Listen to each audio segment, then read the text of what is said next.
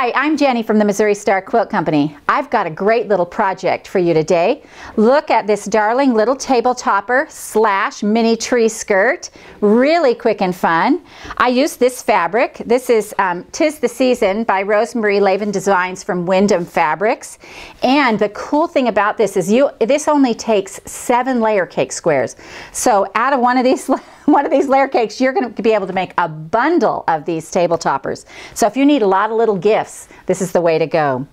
So to show you how to do this, the things you're going to need are 7 10-inch squares or some scraps, a 10-inch strip of fabric or whatever. You're going to need this Dresden ruler, and that's about it until we get to the binding. So what I've done is I've used some of this Riley Blake chevron material that's so popular to just show you how it would look in a different way. So let me scoot this tree over here and move this over, and I'm going to show you how to do this. This is so easy. It's just like making a normal Dresden, except you don't have to turn the edges under, so it makes it really quick. I think this cute chevron zigzag fabric almost looks like peppermint candies, you know, that we have at Christmas time, and so it makes it really fun. So what we're going to do is we're going to take our 10-inch layer cake square, and we're going to take our Dresden tool and we're going to place it on our square, and right away you'll realize that you'll get at least 3 cuts out of each square. So that's what I'm going to do. You want to make sure though that it lines up straight across the top, and then we're just going to make a cut here, and we're going to cut both sides, and I'm going to turn my mat to do that so I don't cut off the end of my finger. You know, nobody wants to do that at Christmas time, or ever for that matter. Okay, so now I've made this cut, and you can see then my Dresden ruler will fit right along the edge of that. So it just lines up perfectly to make that second cut. You only have to then cut one side. So that's going to give you the best bang for your buck. So if you use a 10-inch strip of fabric, you'll be able to just lay them right alongside each other, one after another after another. Now it takes 20 of these to make a full round plate.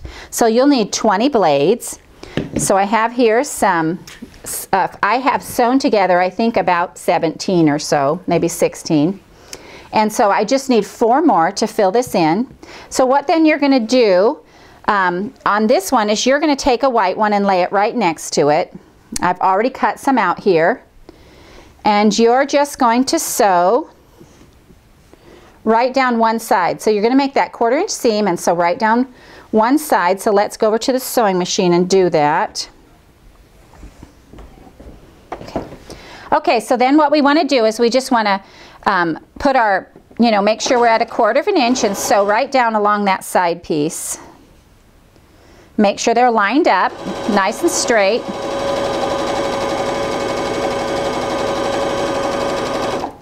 And then we'll just go iron this open. So here we are. Let me scoot these out of the way. I'm such a piler. All right, now remember again, I like to iron to the dark side. So I lay my dark piece on the top, and then I can just push with my iron and push it back like that. I have another, and that automatically puts that seam at the top. I have another one here that I've already sewn that I'm going to do the same thing to. So we'll set that seam and we'll just press that back. And then what I'm going to do is I'm going to take my 2s that I have, and this is generally how I do a Dresden anyway, is I'll cut my pieces, then I sew them together by 2s, and chain all those pieces, then I sew them together by 4s, and then I start adding my 4s together, and very quickly it gets very big, very fast, and in just no time at all you're done. So now I'm going to take this back to the sewing machine and sew this seam here. And then we'll just add this piece into that circle. So now let's press this again, pressing with the dark side up on the top first. And then you're just going to add this in here like this. So it's just going to be perfect. So I'm going to take this whole circle back over to the sewing machine. And if you feel uncomfortable at all, go ahead and pin this. I'm just going to run this through, line up my edges.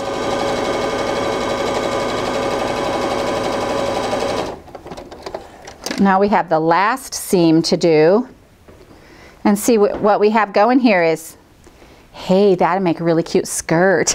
What we have going here is our Dresden. We're going to finish the last little seam up here. I had visions of cheerleaders dancing in my head when I saw that little skirt.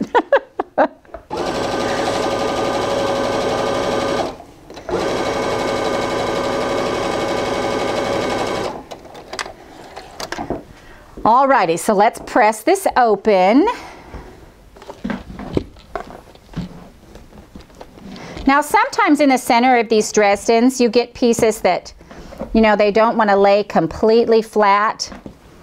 And one of the things you have to remember on that is that first it's going to be covered up with a circle, and if it really is driving you crazy, you can take your seams in just a hair, but it should lay pretty flat with a little bit of coaxing from your iron.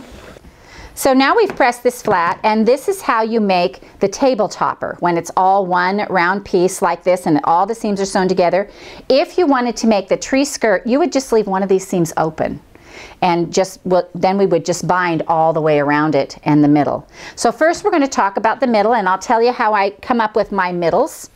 I look around my house until I find the object that just suits the size of the circle I want. So I've used everything from saucers to cups to a roll of duct tape that I've, you know, taken a few rolls off to get it the size. Just don't tell my husband about that. But today I'm going to use this awesome cocoa cup that I have because I want my circle to be a little bigger. So I'm just going to put it on this cardboard, and I'm going to trace around my cup, and then I'll cut that out just exactly on the line that I traced. So let's do that really quick. And I like to use the cardboards that come on the back of my pre-cuts for templates. You don't want to use anything that will melt because you're going to iron on this, and I actually used to use margarine lids, but then I had to buy a new iron because I melted that sucker to my margarine lid. Okay, so then what you're going to do is you're going to lay that circle in a whatever color fabric you decide you want for the middle. You're going to lay that circle on there, and you're going to make sure that you have about 3/4 of an inch on the outside of that to do that. And then you're going to trace that around.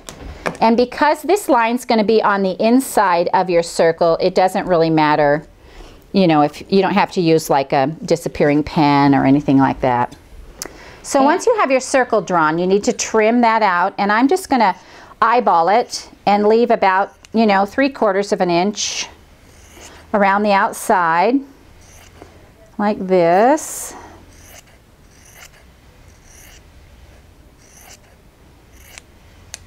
And then I'm going to thread my needle, which I do much better with a needle threader. I just take one of these little, John James is my favorite because I tend to break needles. I don't know what the deal is, but you lay your thread across here and you push the button, automatic.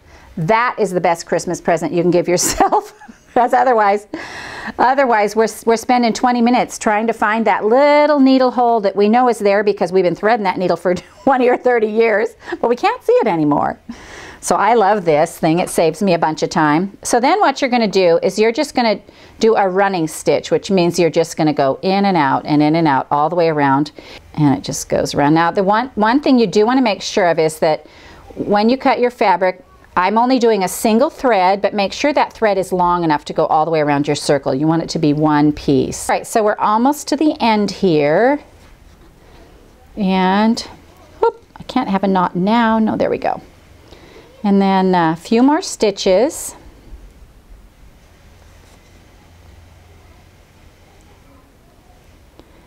And then what I'm going to do is I'm going to take this over to the ironing board like this, and I'm going to grab my cardboard circle that I've cut out, and I'm going to set that circle just right down there in the middle, and I'm going to hold it with my fingers, and then I'm just going to pull my thread and see how that gathers up.